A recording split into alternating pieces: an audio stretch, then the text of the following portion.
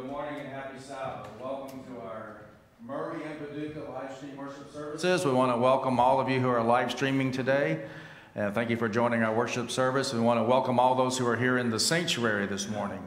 We're glad that you're here with us as well. We hope you will gain a special blessing. I'll be introducing Pastor Kenny Shelton, who is with us, he and his wife today. We welcome them, especially to Paducah, and to lead out in our worship services for both Murray and Paducah via the live stream. And I'll be introducing Pastor Kenny just before he gets up to speak in a few moments.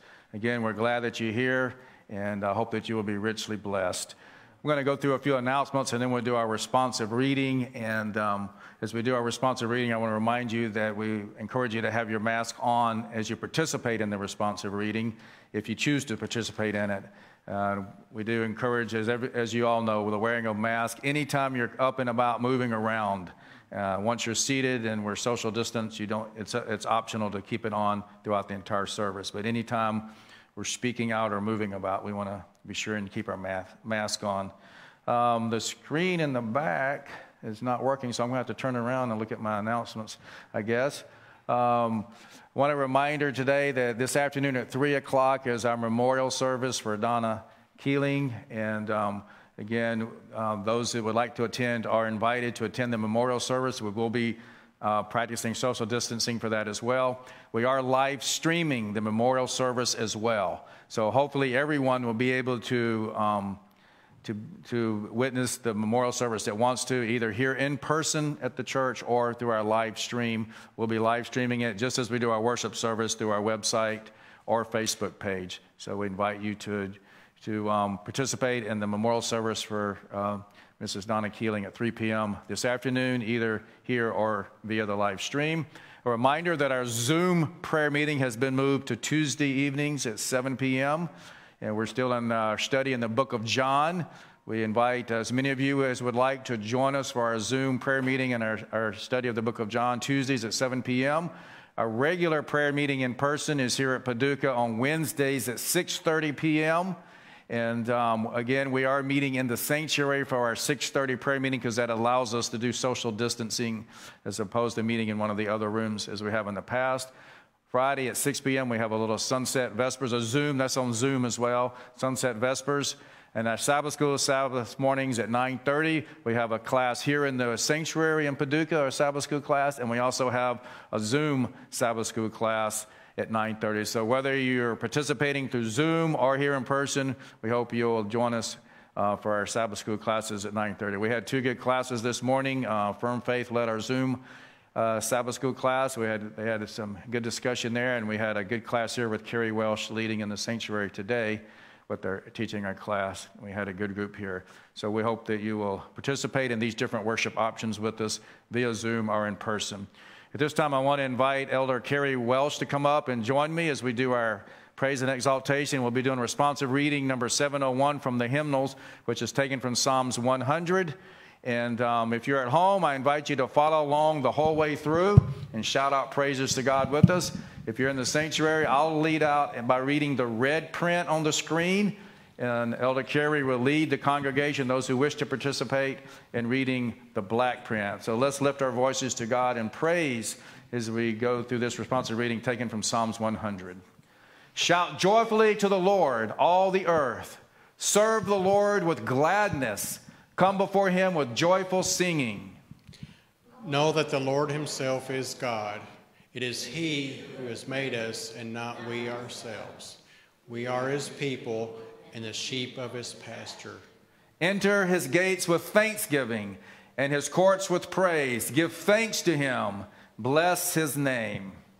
For the Lord is good. His loving kindness is everlasting, and his faithfulness to all generations. Amen. I invite you to just enter into a couple moments of silent prayer and meditation as we prepare our hearts to worship the Lord this morning.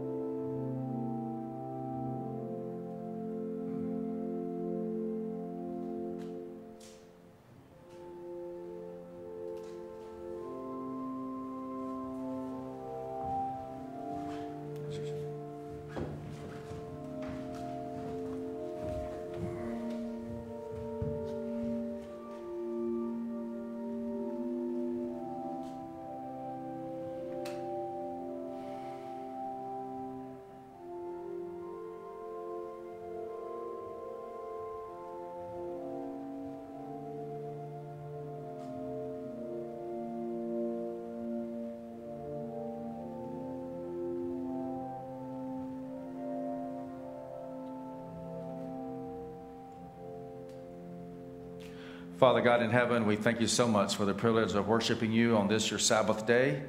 And Lord, as we begin this service, we ask for a special blessing of your Holy Spirit, that your Spirit descend upon this place in a mighty way, that your Holy Spirit descend upon every home that is participating in this worship service via our live stream, that every home and every heart would be filled with your Holy Spirit. Lord, we ask that you would bless that everything that is said and done today as a part of this service will bring honor and glory to your name. We ask for a special anointing of your Holy Spirit upon Pastor Shelton as he brings us the word today, that our hearts and minds will be open to receive that which you will bring to us through him.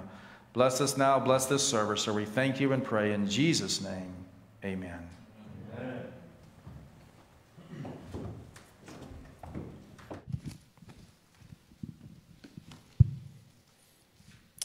Our offering today, and as you see on the screen, there's different ways of giving.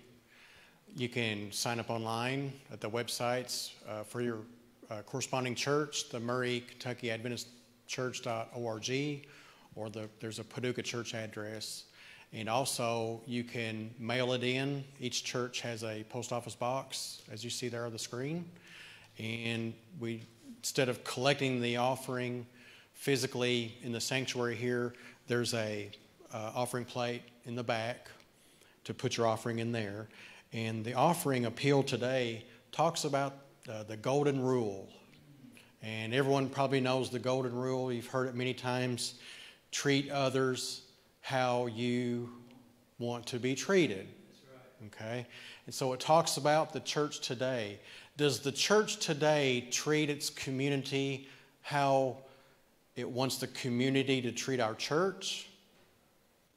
Is that the church golden rule? Jesus goes a little further. Jesus says, treat and love one another. He asks us to love unconditionally. That's right. So let's see the difference there. Not how we're treated by others do we love. The church is to love the community unconditionally.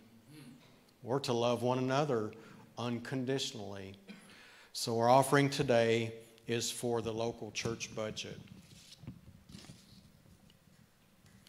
We have received some prayer requests, and I'm sure many of you have your own silent request. Anyone have a silent request? Okay. If you want to kneel or able to kneel, let's kneel and go to the Lord in prayer. Lord, Heavenly Father, this morning as we have come here to worship you, to praise you, Lord, to lift you up. Lord, we've also come here with confidence, with love, with assurance that you hear our prayers. Yeah. You desire to hear our prayers. Yeah. Lord, you know our hearts and our minds. We ask that you cleanse them. Make us pure in your sight. And Lord, this morning we come boldly to you with faith that you can be glorified in these prayer requests. And Lord, we pray for the pastor's parents who have tested positive for COVID. Lord, they're not feeling well. We ask that your healing hands be laid upon them. We ask for you to be with the doctors and the nurses and the staff involved, give them the knowledge, everything they need to heal them. And Lord, most importantly, we ask that you will be glorified in that situation. Lord, we lift up Kay Clark, who's having such health ailments today, this morning, and Robbie Anderson, Roger's two friends who are battling cancer. We ask that in every case, every situation, Lord, that physically healing will occur, and Lord, spiritually healing will occur. Lord, you are the giver of life, the producer of life, and the creator of life. And Lord, we know that you can give us such new life. Lord, we pray for the outpouring of Holy Spirit with the believers that are here today.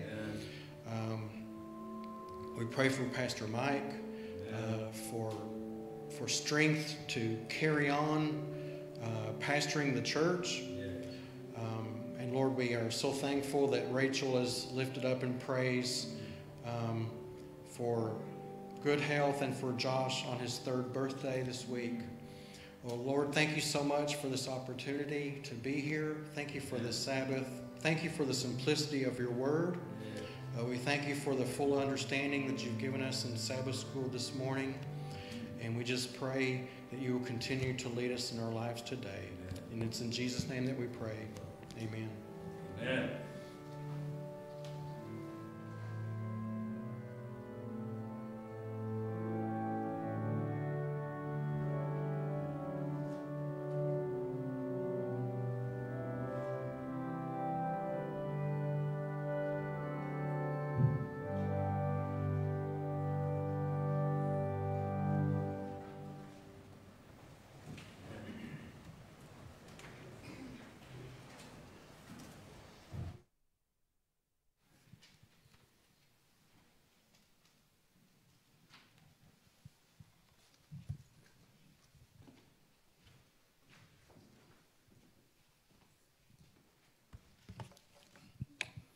Good morning. Happy Sabbath. In talking to Nathaniel earlier this week, we were talking about, even though Donna liked some new songs, which would surprise you, she loved the older songs. And so I thought of an older song that I think most of us as Christians, at least all of us as Christians, should be looking forward to, and that is The Peace in the Valley.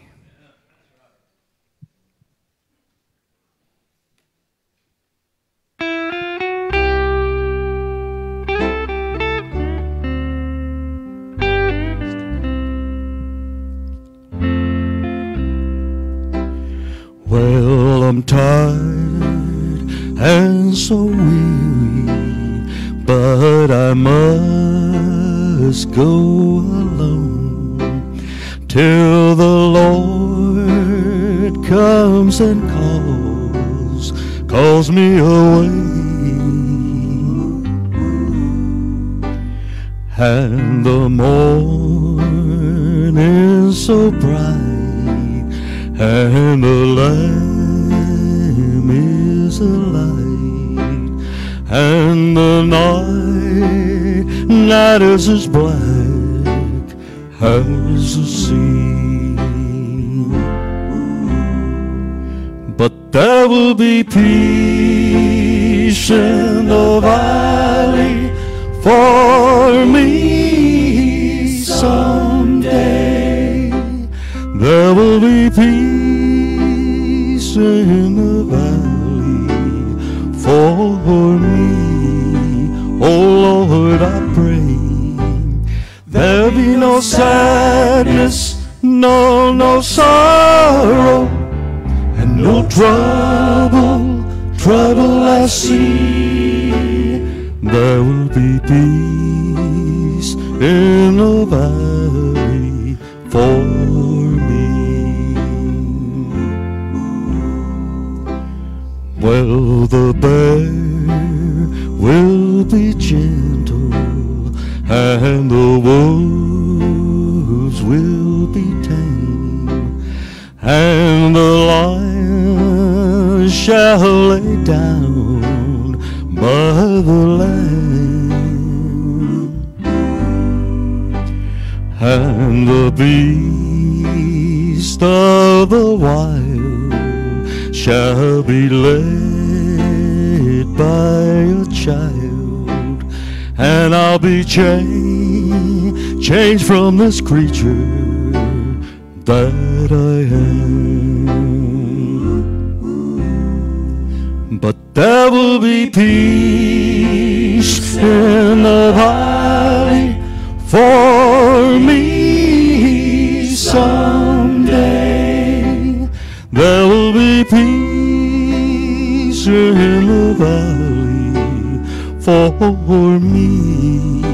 Oh Lord, I pray there'll be no sadness, no sorrow, oh my Lord, and no trouble I see.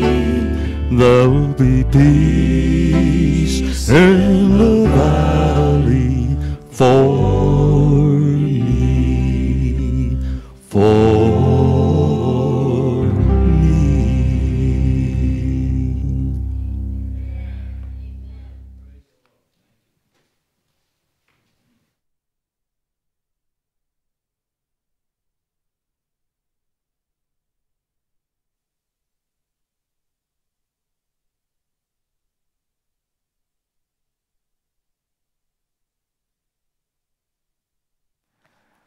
Can you hear me? Now I'm back on. We are blessed today to have Pastor Kenny Shelton and his wife Chris with us.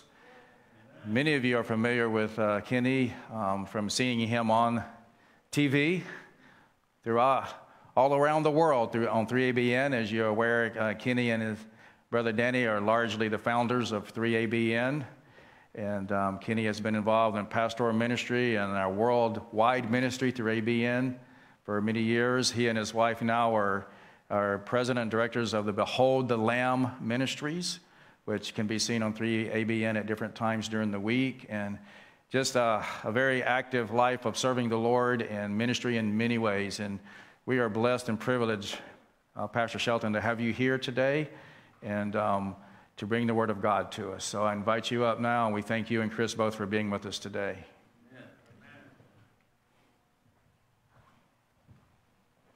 See if we've got it.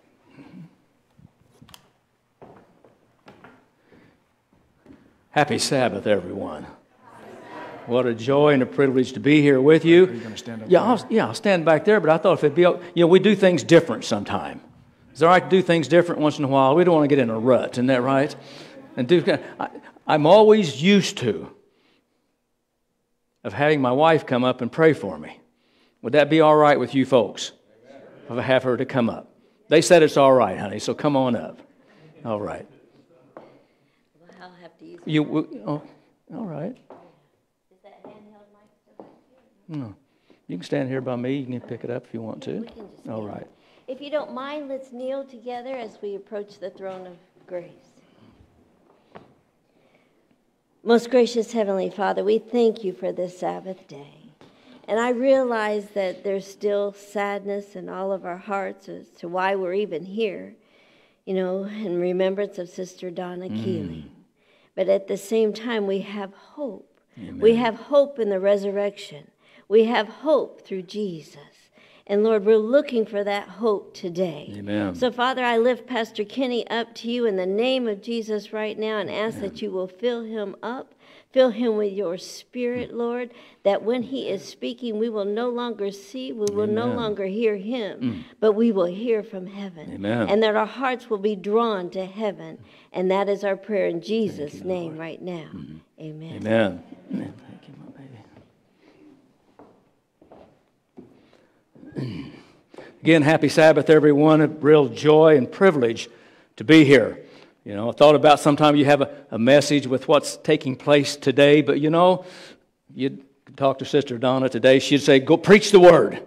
Preach the Word. Go right ahead. And so, by the grace of God, we're going to look into the Word today. You can see on the screen, we're going to be talking a little bit about the value of pain. How can that be? Value. Is there any value in pain? I think the Word of God is very, very clear on that. As we look at the Scripture. Story told of a little boy. He said, Mama. He started out, Mama. This little child, and he said, my Sabbath school teacher said something very interesting to me. She says that we're only in this place, this world, for just a little while. And that we should be preparing for another world, a better world. But he said, Mom, I don't see anybody preparing. I see you are preparing to go to the country. I see Aunt Sue is preparing to take a trip. I see that Dad's preparing to go to work. Everybody seems to be preparing for something, but I don't see anyone preparing for heaven. Why don't they try to get ready? Man, what a question today. To get ready for the coming of Jesus. Maybe the Bible talks about a little child shall lead them. And I feel like I need to be that little child today. If you have your Bibles, those of you who are maybe taking notes and so on and so forth, we'll move as quickly as we can. The book of Romans, chapter 8. And we're not going to read the verse 16 through 18, but I want to focus just on verse 18. Romans, chapter 8, we're going to read verse 18. And I always like to say, this is what the Bible says. Do you like that? Amen. This is what the Bible says. This is not what some preacher says. It's not what the evangelist says. It's not what the neighbor says. It's what the Bible says. It's what God says that we have an interest, I know today. I know you do too. The Bible talks about in verse 18, he said, for I reckon. I don't know about that word, but I like it. I like that word, I reckon. Is that a southern word? Well, the rest of you are not going to get it. Okay, I reckon, he says right there. That means he's come to a what? A conclusion. After thinking about the issues, he said, I've come to this conclusion. I've come to this, I've been thinking about this thing, and the sufferings of this present time are not worthy to be compared with the glory which shall be revealed in us. And so at even times like these and what's going on in the world today certainly tells us that Jesus is coming. Is that not true? Certainly things are happening, developing in the world today that I've never seen in my lifetime that encourages me in the fact that He is coming. That He's going to be here shortly. Things are going to erupt. And once they continue to move as they are right now, there will be no reversing. Scripture is clear. He said there's going to be some suffering in this present time, but it's not going to be worth thinking about because of that glory which shall be revealed in us. That honor, that worship, that dignity, that praise, and even the character of God is to be perfectly reproduced in each of His children. If we want to go home, if we believe that maybe we should have been home a long time ago, is it possible that God is waiting on us to be prepared and ready? I find in this life, I've been around for a while, many times God doesn't prevent evil men from doing evil things. We'd like for Him to, it seems at times, but He doesn't prevent it. And notice, because God always has a way of reversing and turning those bad things into good things. Have you seen that in your own life? Something bad happens and God takes it and turns it right around and something good is developed out of it. But we have to have eyes, spiritual eyes and ears and mind to see those good things even in painful times. Opposition will come. There's no doubt about it. If you're faithful to God, if I am faithful to God, opposition is going to come. We're going to be tested. We're going to be tried. There's going to be persecution. There's going to be suffering in this world. But is our mind set upon heaven? Are we really ready to go to heaven? Remember what you may be going through today, or what I may be going through, the world is going through right now. This is called the furnace of affliction. Why is it that we have to go through this furnace of trial, furnace of affliction? Is it really worth it? Is it really worth all the pain that it cost? And I say, it's worth the pain. And you say, how? How is it really worth the pain? Because during times like these, I love that song, in times like these you need a Savior. In times like these you need a what? You need an anchor. And we need to be anchored somewhere. There's too many that are floating around in the world today that have no anchor. They're not anchored anywhere. Every little wind that comes on, they're blown here, they're blown here. Listen, as God's last day people, we need to be anchored in Jesus Christ. We need to be anchored in the truth of God's Word, steadfast and sure. If we don't, we're going to be blown away. Heaven is never going to be my home if I don't anchor in Jesus Christ. How, you say, is this worth this pain that we go through? Because Jesus brings us nearer and nearer to Him in our time of need. I need to be drawing closer to Jesus Christ. I don't know about you. As we're drawing close to Jesus Christ, He shows us in such a loving way our weaknesses and how our weaknesses can become strengths. We need to be strong, do we not, in Jesus? Isaiah 27:5 says, let Him take hold of what? Jesus says, let Him take hold of my strength. So during times like these, what do? We grab a hold of this, we grab a hold of Jesus Christ. Get His strength. We need His strength. Hold fast to Him. We hold fast to Him certainly in faith. He teaches us, and how we desperately need this, I believe now, I do in my own life, how desperately I need to be taught of my Savior how to prepare for the emergencies that are in the land right now and that will continue to come before Jesus arrives on the scene to take us back to heaven. I believe that we are living in a time of emergency. We're hearing sirens, as it were. There's warning signs.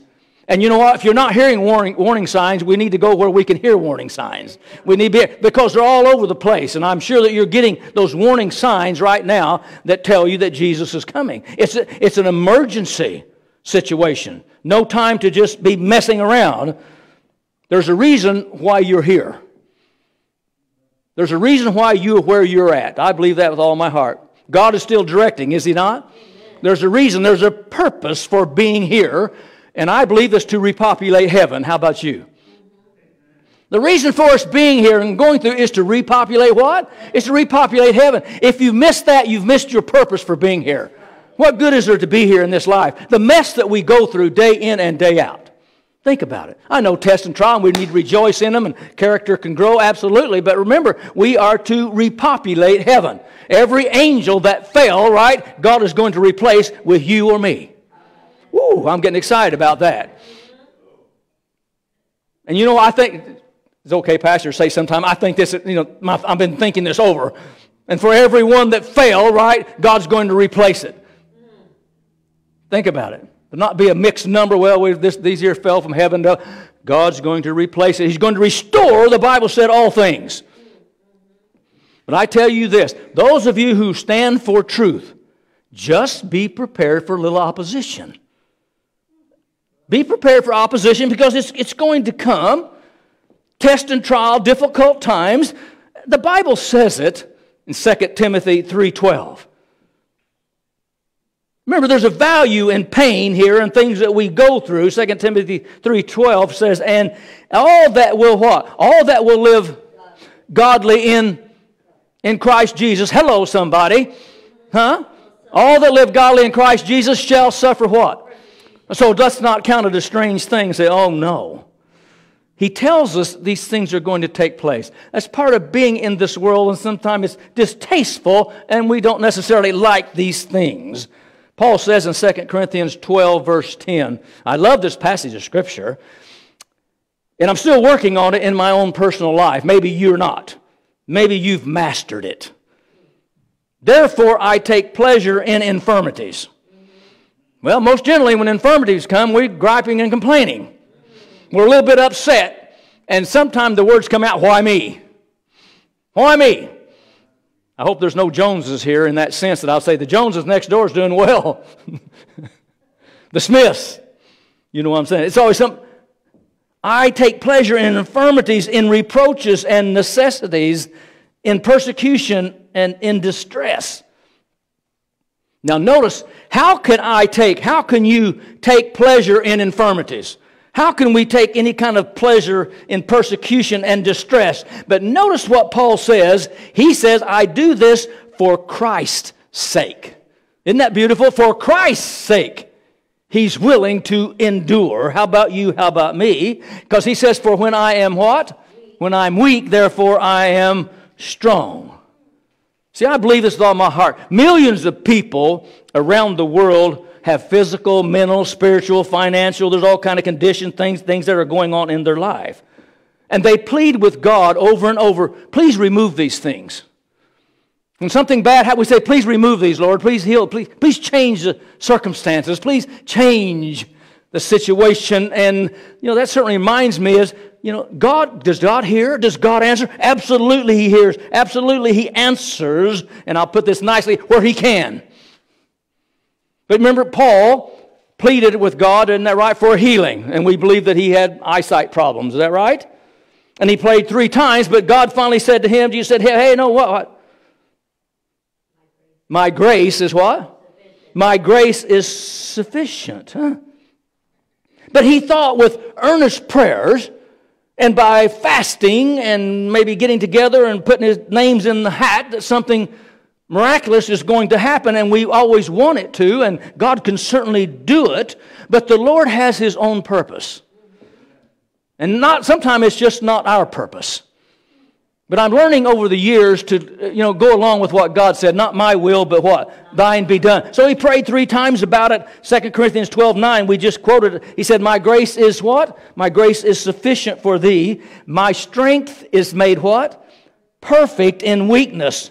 And then he goes on, I like the words, most gladly, most gladly will I glory in my infirmities. That word's translated, listen carefully, gladly will I joy, as it were, or glory in my disease. Most gladly will I rejoice and glory in my sickness, in my weakness, in my time of test and trial. Now, why? That the power of Christ may rest upon me. That's the bottom line, is it not? Listen, this church, every church, my personal life, we need the power of God in a way that maybe we haven't been seeing, that God wants to pour out on His church and His last day people. We are sensing and seeing a movement that's going on with God's last day people. Now, who's God's last day people? You can be God's last day people. I can be. Anybody that wants to be. There are conditions, absolutely. We need to get in the Word of God, but we can be part of that family. We want to be in that family. If we ever needed good examples of steadfastness. See, too many of us in our life have been wishy-washy.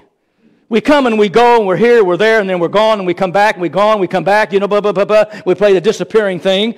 God's looking for steadfastness right now because He's given us a message to give to the world, a warning message and a deliverance message, a heart-changing message to His people. And I like for us to be excited about it.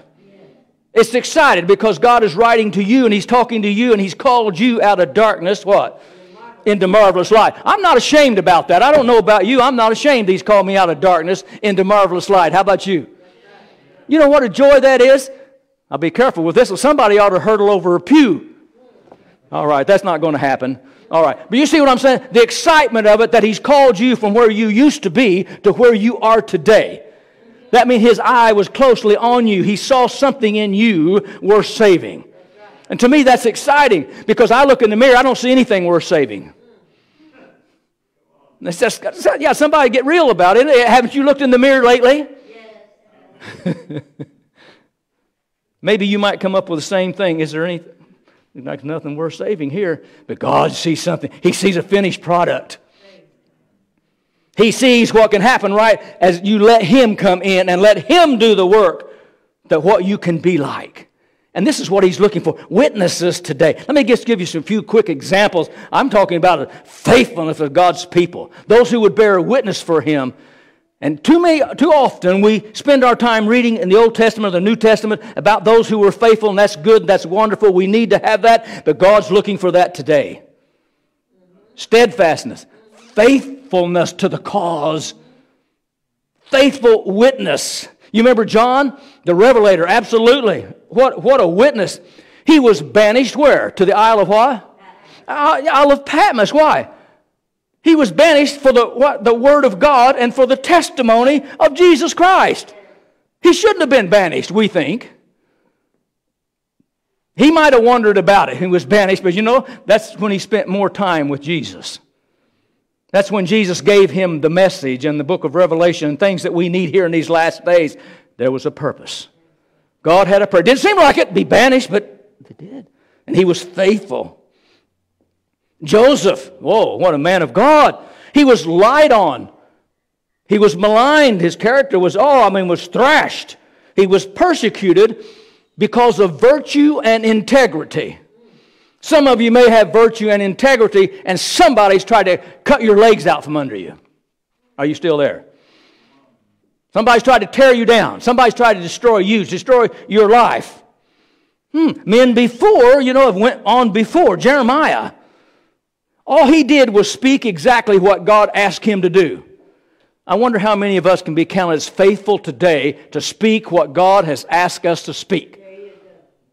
I'm talking about being faithful. That doesn't mean, I don't want to say this because the church will be mad at me. I don't want to say this because somebody else is going to get all upset. It's about a time for people maybe got a little bit upset.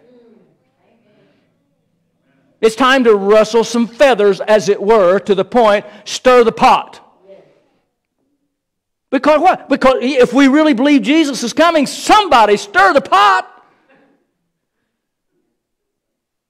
If we believe it. See, a problem, we talk about it all the time. I'll be careful. I'm not talking about this church. I'm not talking about anybody. I don't know your life in here. We're talking. A lot from experiences of traveling around. Talking to a lot of people. They say, I want Jesus to come. But I also love the world and the things that are in the world. And it's just hard to give certain things up. And, Jeremiah did what? He spoke exactly what Jesus told him, God told him to do. And it enraged the king. It enraged the princes. You remember that? And what? He was cast into the pit. What would we say today?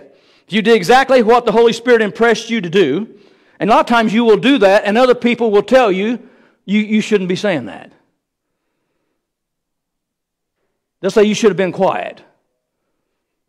That's one thing I don't like to do, is be quiet. Come on, somebody. Is anybody else that way?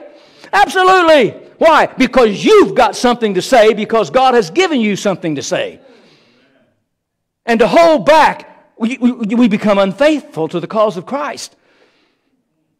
I don't gauge anything on whether this person likes this or that person likes it. Is it the Word of God?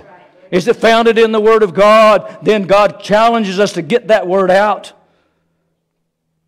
Poor Paul, bless his heart, and faithful. He was in prison, he was beaten, he was stoned, he was shipwrecked, put to death, bless his heart. Why? Because he was nothing but a faithful messenger of God. How do you think you're going to get out? I'm going to get out of this world without any scratches and bumps and knocks and bangs. Stephen was stoned because he preached Jesus Christ and Him crucified. Did we get it? Yes. Yeah. Yes. These were doing the right thing, and look what happened to them. Daniel cast into the den of lions. We know why. Why? Because he was true to God. We sang it in Sabbath school. We sang it all our life. Dare to be a Daniel. And yet we sing it, but do we live it? Is it really a part of us? Is it something that's eating on the inside of us? I feel like sometimes there's something burning inside that's got to come out. Things that need to be said. And let the Holy Spirit take it and put it in your heart and in my heart, my mind, and then by the grace and strength of God to follow through. David, a culprit of an individual at one time, but a man after God's own heart. He was hunted like a wild animal by his friends, as it were. Yet he remained true to God. Believers in Christ, hated, persecuted by the world. And so there's a narrow path that we walk in, that we should be walking in. Because we're to be made pure and purified by this furnace of affliction. No one likes that, I'm sure. But remember, all these tests and trials are what? Somebody say God's little workmen. Isn't that right? To purify us. These are God's little workmen. I tell you, if you give me my way all the time, I'm easy to get along with. Am I the only one that's going to be honest? The rest of you saying, oh my. Well, pray for me. It's okay. It's all good. But you notice, if you get your way all the time, things it's all good. It's when you're crossed. It's when you don't get your way that your true character is exposed. And I've had mine exposed a few times. I think I heard a few amens from people who've seen it. Okay, bless you. But how good God is, right? Remember, we get closer to Him. He reveals our weaknesses to us. And then He wants to be our strength or give us that victory, not continue on that way. Isaiah 48:10 quickly says, behold, I have, notice this, refined thee where? I've refined thee, but not with silver. I have chosen thee in the furnace of what? Of affliction. Isaiah 48:10. Notice how it reads quickly again. Behold, I have refined thee. This is a refining process that we're going through right now before everything breaks loose of the big time of trouble. And most people say they don't want to hear about it. We need to prepare for the big time of trouble. And you know what I'm saying? I'm talking about spiritually here. Because if we have a difficult time now, oh, Lord, have mercy on our souls as things really break loose in this world, and they're getting ready to. That's not to be discouraging today. That's to be encouraging, because you serve a God who's big enough. His eye is on you. He's watching over you. He wants to take care of you. He wants you to be His witnesses. He wants me to be His witnesses. I looked that word up. I've chosen thee in the furnace. What do you mean the furnace? Well, I know about a furnace. I'm thankful for a furnace when it's cold outside. Somehow that furnace produces a little bit of heat, doesn't it? God's looking for heated Christians, though, by the way, too. But that just simply means it's a place for cooking. God said, I've chosen you, right, in the furnace of affliction. I've chosen there because I need to do some cooking. I'm not talking about food now. Stop. He needs to do some cooking in us. I need to do some, that furnace, the word means there's something that's been, somebody's been doing some digging out. We've been so covered with dirt and sin and corruptness in the world today that we need to get back into notice the word, excavating. God is excavating us out of the mess that we are in and wanting to raise us to the higher ground. Praise God for that. Furnace of affliction. That means affliction, means misery. It means trouble. Malachi 3:2. For he is like a refiner's what? Fire. He says to me, Kenny, I want to remake you. Before I can take you to heaven, I'm going to have to remake you. I'm going to have to transform you. I'm going to have to purify you. I want to bring you to completion. We sing that song, I'm climbing Jacob's ladder. Are we climbing Jacob's ladder, or we got to the first rung and then we just want to stop? Oh, we can't stop. No, stop now. Please don't stop. This is coming to an end, and maybe rather quickly. Letter 69, I'm going to read a paragraph, 1897 this was written. It could have been written, as it were, yesterday. Notice what it says. It says, sorrow and trial must come to all.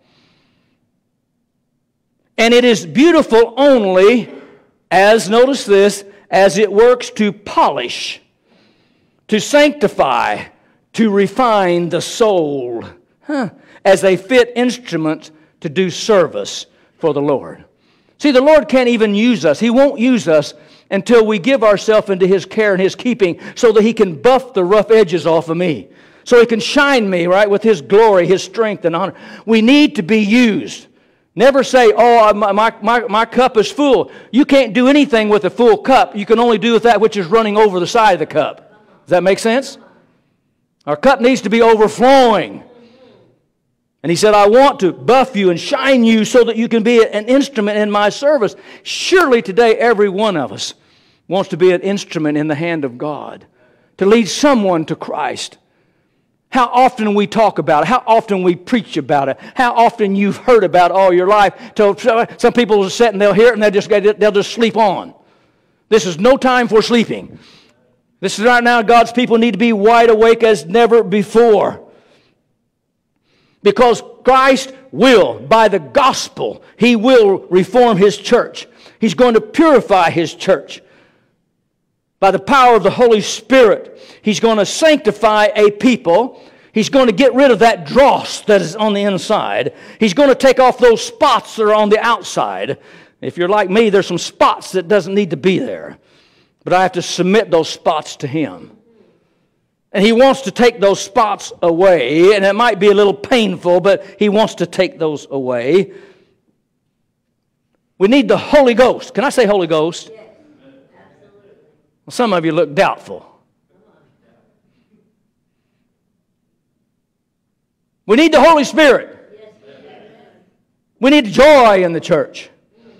We need excitement in the church.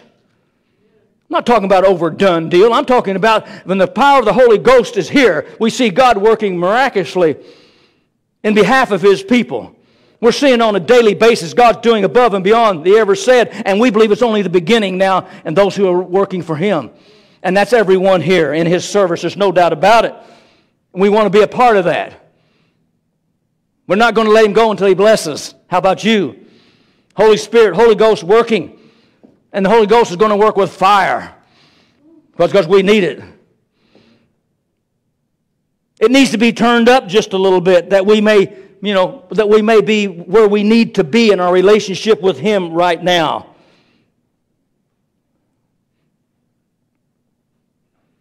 How do we bring glory to God? You've read it in Revelation 14. That's part of the three angels' message, is it not? Give glory to Him. And I'm sure you've wondered, how do I give glory to God? It's certainly not by doing the wrong things. How can I bring glory to God? I found this little article, manuscript 1890, this was written. It starts out, how can I give glory to God? This is what God said, you're here to bring glory to me, not glory to self. Self has to be crucified. I was prayed here, when you get up and you give a word, the speaker needs to stand behind the cross of the Calvary, not in front of the cross. That's right. Is that right? Yeah.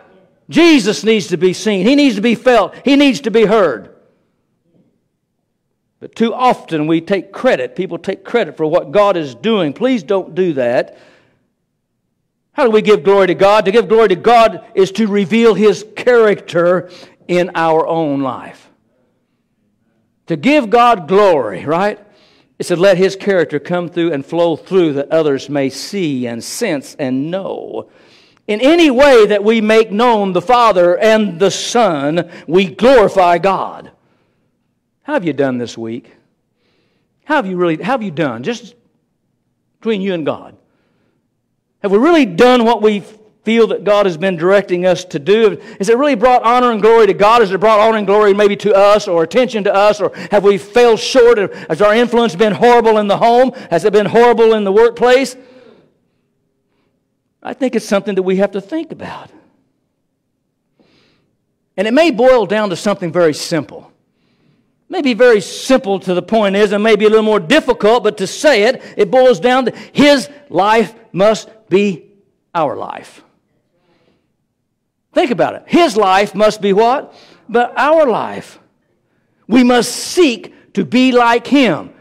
Quit letting the world take us. One of these days it's going to be too late. We need to come to the point that we commit our will to Him. Not my will, but thine be done. Have we really come to that Garden of Gethsemane decision? Job chapter 19, verse 25. I'm good. My eyesight's not very good because I can't see the clock, and I feel good. I might have seen a few heads do like this, but I don't care. I'm a visitor and you have to love me. I heard that up here, isn't that right? Love. Unconditional love. Pastor will have to say, Kenny, sit down, then I'll sit down. Job 19, verse 25, the Bible said, Job 19, verse 25, the Word of God, notice this. This was during his affliction. Notice, you know this well, but notice what he said. He said, I know my Redeemer liveth. See, the simple question is, do you know that your Redeemer liveth? Or is there something that you just heard all your life and mom and daddy's taught you, but you never had that experience that you really know that He lives? And he said, I know that He shall stand in the latter day upon the earth. Then he goes on, and I love this. He said, in my flesh shall I see what? In my flesh shall I see God. I love that. I know that my Redeemer liveth. And then that's something you can go around. You say, well, I can't give a Bible study. You can go around to the neighborhood and say, I know that my Redeemer liveth. I know that by faith I'll see Him someday face to face with Christ my Savior. I know that my Redeemer liveth. To me, that's just so exciting. I know it. In my flesh, I'm going to see God. How can we rest with any kind of confidence and assurance based on God's Word until we can say, I know He liveth, and because He lives, I shall live also? Whether it's loss of loved ones, whatever, we have a hope that the world doesn't have. We have a hope. You talk about the second coming of Jesus. I love that. It's exciting.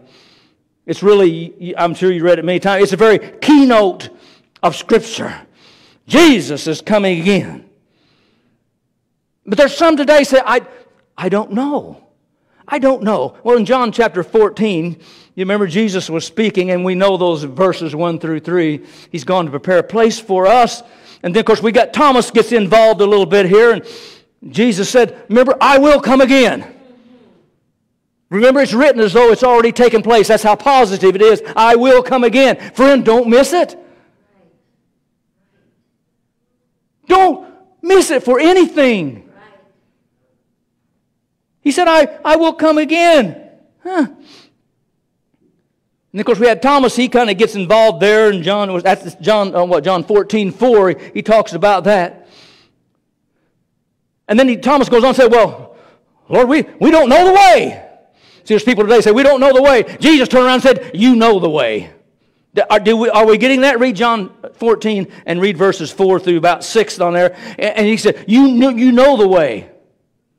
Where I go, you know, and you know the way. And then he goes on in verse 6, he says, because I am the way and the truth and the what? And the life. That's it. You must accept Jesus Christ as your Lord and Savior. We've heard it all of our life, and maybe outwardly you said, oh, I do, but we just don't want to follow in His footsteps. It's been too difficult. We have to deny self. We don't want to do that. We want to hurdle over those things that are our pet peeves. He'll bring you right back over it because He wants you in the kingdom. You know why I say today? Because you know where He's at. And you know the way. Because He is the way. There's no other name under heaven given among men whereby we must be saved. It's the name of what? The name of Jesus. There's something about the name of Jesus. Just say the name Jesus and all of a sudden there's like power in the room. Is there not? Seriously. There's power in the name of Jesus. There's what that song says. There's victory in the blood of the Lamb. Man, if we just said Jesus with victory, He's there. How God's people can be ready. Oh, I want us to be ready. I don't want anybody here to miss. I don't want to miss. And I want to be there. To live this long in this life and not make it, oh, my lands. Is it okay to say that? Think about it in your own life. Why pretend? You don't need to pretend. I thank God for the Word. I thank God for the testimonies. I thank He's made it so clear. There's millions and millions today have started out on a journey. A few more minutes. I don't even know what... Thank you, honey. The only one in the building is what time is she said, honey, don't worry about it. Thank you, sweetie. Oh, I'm going to bless you. I will, though. I'm always a stickler on the clock. Try to be. Millions started out on a journey. When did you start out? I started out to travel for the Lord many years ago. You remember that song? I've had a lot of heartache. I've had a lot of grief and woe. Ooh, but then I would get serious with God. We started on the journey toward heaven, and it seems that maybe only a portion is really serious about preparing for that trip. Think about in your own mind, are you really prepared? Am I really prepared? Is there something that I should be doing? We know it's by grace we are saved, but there's things that God requires of us to test your loyalty and your obedience. Let me just ask you, is your relationship, don't anybody answer, but is your relationship better with Christ now than it was, when you were baptized or when you just gave your life to Christ? And if not, why not? Shouldn't it be growing all the time? Should it not be? You know, the more we fall in love, right? The more you're married, the longer you're married, you should be loving more, not less. If it's not, why not? Is there something that's come between us and God? It needs to go. There's nothing I can think of worth missing heaven for. Jesus made it so simple. He did in Matthew 12, verse 30. He simply made a statement. He said, he who is not with me is what? Is against me. And if you're not doing what? If you're not gathering, you're doing what? We're scattering.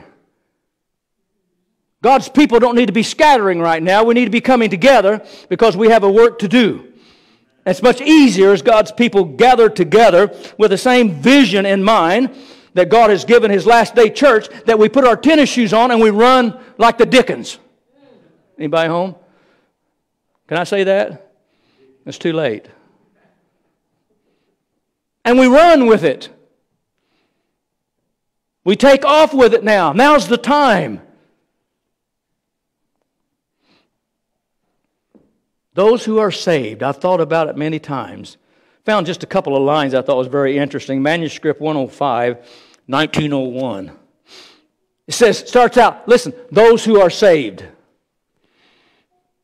Now surely if I said, do you want to be saved in God's kingdom? Every one of us would say, oh yes. Now, I'd probably have to get up here and almost pull teeth to get everybody to stand up.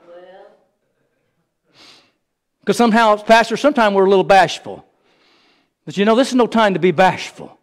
If we say, don't have to do it now, I'm just saying, if we say, how many want to be saved in God's kingdom? Probably every one of us eventually would get up, yes, I want to be. Well, there are conditions. Half would sit down, maybe. There are conditions, and notice this, when those who are saved must know, travel the same road that Jesus traveled. Journeyed was the word. We must travel the same. There's value in pain. It may cut and it may hurt, but there's value there if you look for it and pray about it. I love this here because I love to talk about the cross of Christ because I know that's where the victory is at. Little magazine review in Herald's 7/13/1905 says this. Notice this quickly. Notice. We are to lift the cross. What are we to do, church? We are to lift the cross, notice this, and follow in the steps of Christ. Those who lift the cross will find that as they do this, the cross lifts them. Oh! And it points them to the Lamb of God that taketh away the sin of the world. Today I want to lift the cross of Christ. Jesus said, if I be lifted up, we'll do what? We'll draw all men unto me. Sometimes we just talk it. Sometimes we're just a bag of hot air. Now we know there's no one here, but just let me just talk. Sometimes I got to get it off my chest. I think I'll just explode sometime. Any of you feel that way? Yes. Well, I hope you do sometime. Think about it. Christ in you, the hope of glory. Christ in you, so full he cannot stay in. He has to come out. This is what we want. We're going to lift the cross. And as we lift the cross, try to lift the cross, Jesus up, He lifts us up out of this sinful world. Oh, and what does it do?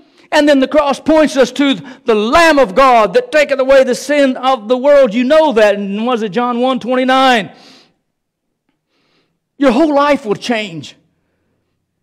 And it'll stay changed as long as you behold the Lamb. And so, like even here now, when you're hit with a bomb, when I hear different ones that are sick and COVID and mom and dad and all, it's like death, separation, heartache, sorrow. There's sometimes I just want to run in the woods and get away from it for a while. I don't know about you. Maybe you feel that way. It's almost too much sometimes. There's sometimes you just can't take another phone call. You can't hear anymore what people are going through. It's too much. And that's when we must shift it over, right? Always shift it over to Jesus. Shift it over His shoulders because He can carry it. I can't carry it. It's too much. But He volunteers to do it. Kitty, I'll take those things. Life hits you. It knocks you goofy. Is that a word? It does. That means you don't know where you're at. You don't know what's going on. It's just like boom, boom, boom, boom. But many get discouraged when this happens. But let me tell you, if we are feasting on the eyes of Jesus Christ and having the mind of Christ, we will not get discouraged. We will not be deterred from our road and our trip and our journey toward heaven. Because there's value in pain if we just learn to accept it the way God has lovingly explained to us why. Continue on. And I just say this, just a few more minutes. the closer we get to heaven, the steeper that the road is going to get. The rougher it's going to get. The more scratches and knocks and bangs that's going to come our way. The journey becomes more difficult. Come on, church, are we there? The journey gets more difficult as we go, but God is what? He is able to strengthen you. And He says He's going to do that. I believe this. We've come to the parting of the Red Sea. As God's people, we're coming. I'm talking about parting. I'm not talking about all that beforehand. I'm talking about we've come to the sea, and all of a sudden the water on the left and water on the right is way over our head. Oh my! And the armies behind us, we're going to be overtaken if we don't have faith to step in. Pharaoh's armies behind us, and they mean business. And I just say this, you have a choice. I have a choice today. And we cannot continue to dilly-dally around. I'm talking to myself. I'm not trying to talk to any individual here. I'm not trying to say anything to you. The Holy Spirit can do all that. But I felt for years, you can't dilly-dally around anymore. We don't have time. Take time off for this, take time off for that.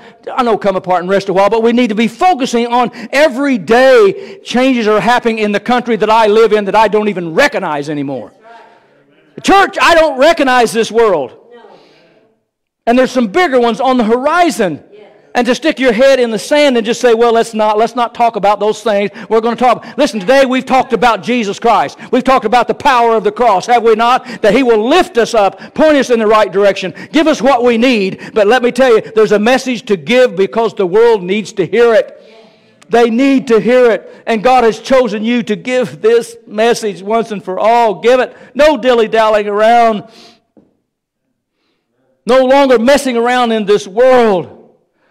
Today we choose once and for all to be on the side of Christ. Today, by the grace of God, we know that He's going to deliver us if we put our hand in His hand. He can deliver us from the most impossible situations. Some of you have been in some of those situations. It's impossible. You don't think you're going to ever get through. Because as soon as you get hit on one side, you get hit on the other. You've not even got your senses about you and that you're hit again. But God has seen you through for a reason. He's brought you through these impossible situations just as He did for Israel when they were at the sea. You remember, read that sometime when you have time. That's Exodus 14. Read the last several verses, like 29 and 30. Read those all. It makes some big... I love what it says. And it says, and the Lord saved Israel. Amen. What happened? That day when it was impossible, the Lord saved who? Saved Israel, notice it, out of the hand of the Egyptians. He's going to save you out of the hands of the Egyptians. He's going to save you out of the hand of Babylon. Babylon's creeping in. Babylon's trying to take over, as it were. We need to keep our eyes focused on Jesus Christ like never before. If heaven's going to be our home, we must cut loose of some things right now.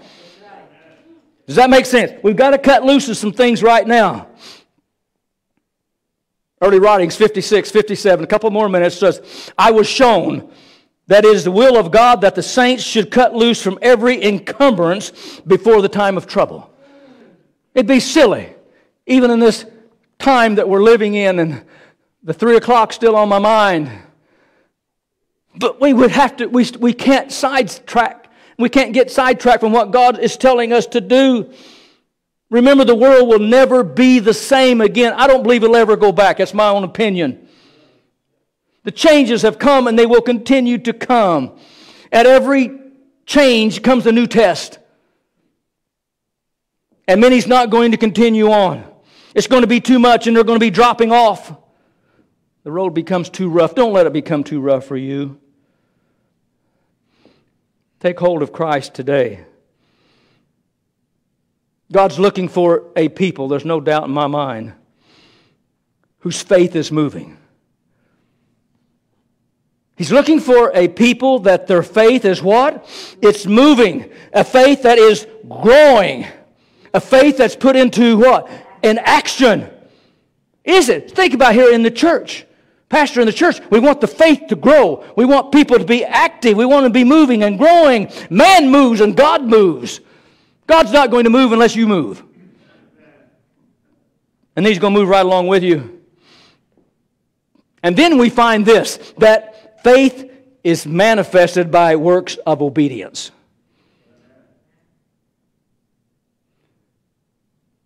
When the going gets tough, listen, the cords of faith are released from God out of heaven. Did you get it? The cords of what? You remember the impressive dream? Sometimes some of you can go back and... These are cords of faith. And that cord of faith, when the world has nothing else and everything is taken away, we need to embrace that cord. Put our whole weight, soul, body, mind on that cord of faith. Certainly it's none other than Jesus Christ. If not, we may be left behind. Cling to Christ. Suspend all your weight on Him. Because my Bible tells me that's today in 1 Peter 5:7. He said, cast all your what? All your cares on Him because He cares for you. If I've said nothing else today, and it's not what I've said, it's how the Holy Spirit of the living God's going to take what's said and put it in your mind and in your ear and your mind. If you came hungry, you will be fed. If you wasn't hungry and you didn't want to hear it, you'll leave and you're going to be empty. It's not a time in Earth's history to leave empty. We need to leave full today. To realize He's sending those cords of faith right now to us as His people. How many will by faith reach out and take a hold of it and say, Lord, today is the day. Today is the day. Maybe we've wafted around a little bit. And maybe it's not. It's just you want to renew your commitment to Him. Why not?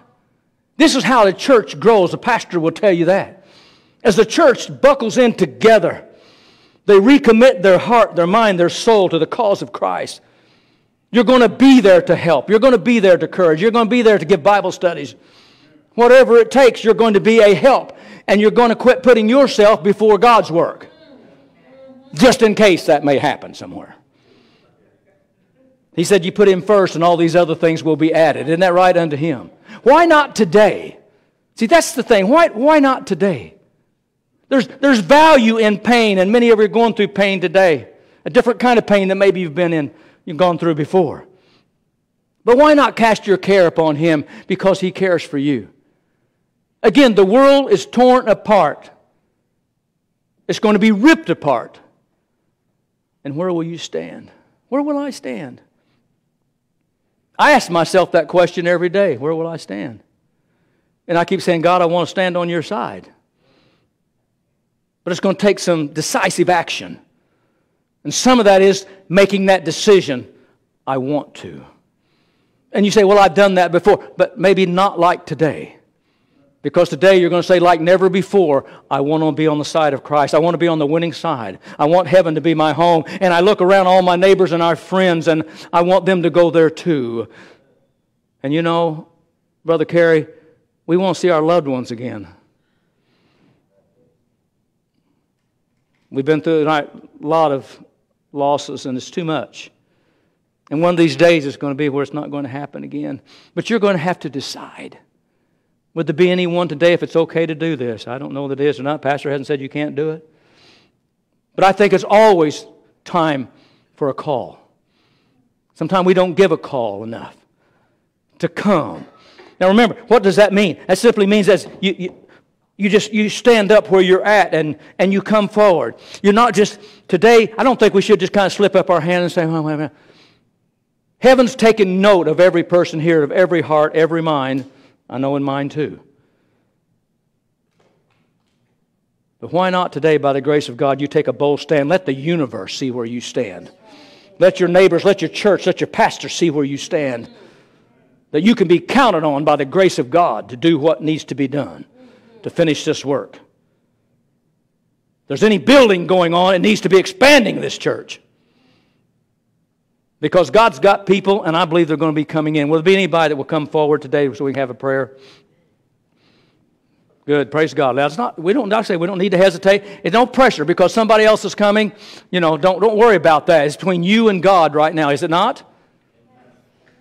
So if God has spoken to your heart, and you Remain seated in your seat. I put the pressure. You know what I'm saying? The Holy Spirit puts pressure on it, isn't that right?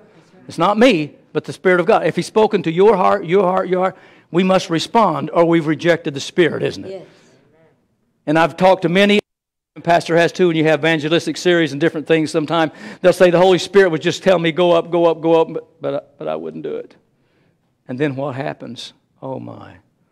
We've seen a lot of bad cases. So praise God, everybody's standing. Everybody's come forward because you want unity in the church. You want power in the church. You want to move like you've never moved before. Mm-hmm. And God says He's going to do that. Amen.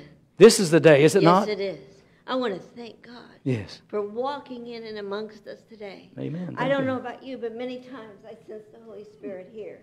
Mm-hmm. And when He was talking about the furnace of affliction, and I don't know if you guys at home can hear me. I'll lean as far as I can towards Him. It's okay, honey. It reminded me of a story, and I want you to think about this, that I heard from one of our good friends, who is also our neighbor and our co-worker at 3ABN, and that's Brother Ryan Day. We share. I love He's sharing. And they were talking about that furnace of affliction. He was talking about a person that goes in and he molds and he finishes silver. Mm-hmm. And he says, you know, if it's in there just a little too long, it's going to scorch. Mm. He says what that master silversmith must do is he keeps his eye as that silver's in the furnace. Mm. And the very moment it reflects his image, he pulls it out. Hallelujah. We are to reflect the image of Christ. Amen. He's waiting on each and every one of us. Amen. Today is the day of decision. Amen. Today is the day that you can say, my life will never be the same again. I can tell you, this family can tell you, we've made many trips even after they quit coming to our church. And we have seen the power of the Holy Spirit work miracles in their lives. Amen. There's still power there. God is calling each and every one of us to hold on. Those cords, I implore you to go back and read that story. When they started out on their journey, it was a narrow path. And pretty soon it became narrow, more narrow, and more narrow, and they had to let the wagons go. And pretty soon it was getting too dangerous for all of their stuff, and they had to throw it over the side. And then it was too dangerous for the horses. The horses' hooves were slipping. They had to let the horses go. And then they're walking, and then pretty soon they had to kick their shoes off. It was too narrow. And pretty soon it was almost too narrow for their feet, and then their cords were there. Hallelujah. The cords were there, and by faith, they had to hold on. Mm-hmm. They had to hold on, and the cord would get bigger and bigger, and they thought, where's the cord coming from? Who holds the cords? Who holds the cords? We know. It's Jesus. Even though we're told in Scripture that it's going to wax worse and worse, we must keep our eye on Christ. Amen. And reflect His image. You know, I think it would be a good time, before we have prayer, I think maybe the special music, I think would maybe be appropriate. That'd be all right, Pastor, to have that and then a closing prayer? Yeah. I mean, right now it seems like I just want to pray. But we'll have that prayer in song, and we kind of sprung it on Nathaniel right quick. But, you know, God's man's always ready. Isn't that right? Would it be all right if we just kind of stood here and just enjoyed it? Yes. Is that okay, church? Are you all right with that? We'll just kind of step back out of the way. We want to be here and enjoy it. I don't want to miss a thing. Amen.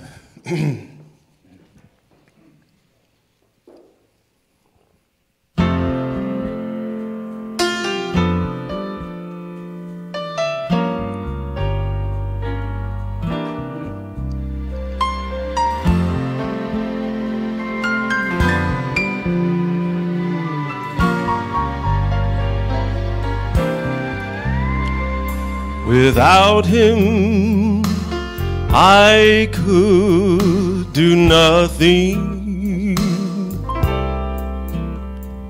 Without Him, I'd surely fail.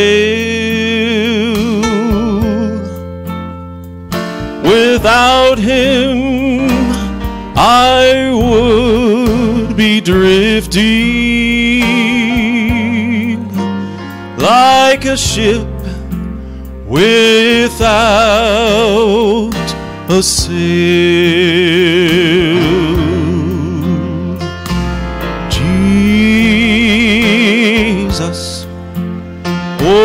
Oh, Jesus, do you know him today? Please don't turn him away. Oh, Jesus, my Jesus. For without him, how lost I would be.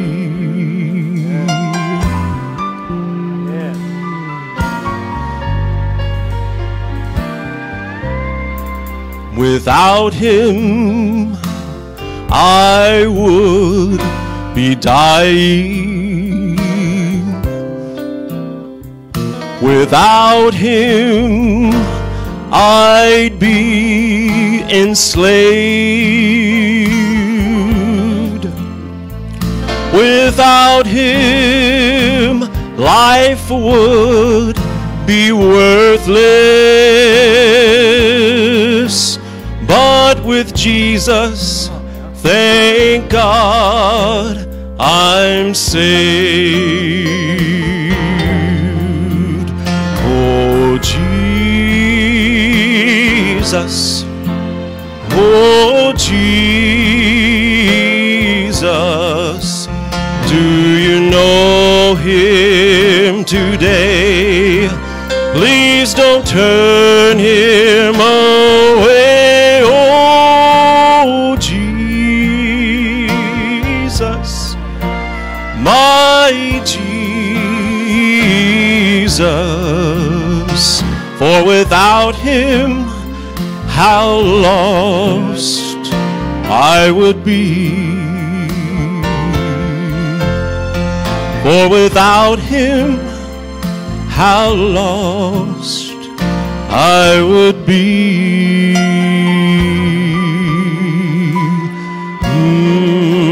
How lost I would be. Hallelujah. Where we can, let's kneel, shall we, before God.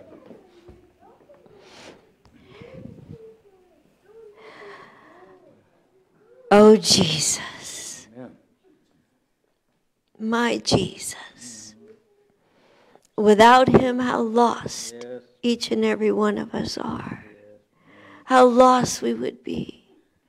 Especially as we come together and we're talking about different types of pain and the value of pain. There's no hope without Jesus. There's no comfort without Jesus. There's no strength without Jesus. We thank you, Father, for the promises that you've given to each and every one of us. And now by faith, I pray that people are reaching out and seeing Jesus as never before. Yes. May I reflect your image. May you point out those things that separate us from you so that we can get rid of them. As I often heard from my stepdaddy growing up, if we don't let go of the dross here and now, it will be burned off of us later. May that not be anyone's destiny here today. May we all be found in that first resurrection alive or joined together in the air to meet our Jesus, to live forevermore in the courts of glory, and then on that new earth together to be reunited with those who have gone before us. To see them to not be sick anymore. To have that new body.